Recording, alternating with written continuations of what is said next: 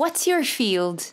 Okay, so linguistics, and in particular theoretical linguistics. I work on Celtic languages.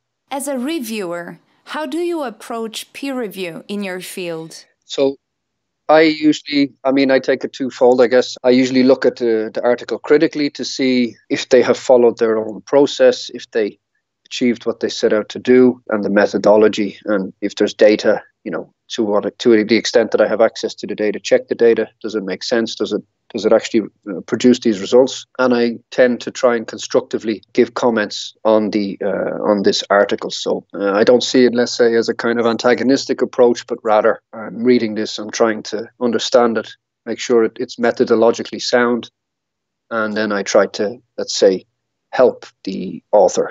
So if I see that maybe they could have done this, or maybe they missed some literature and so forth, then I will suggest this.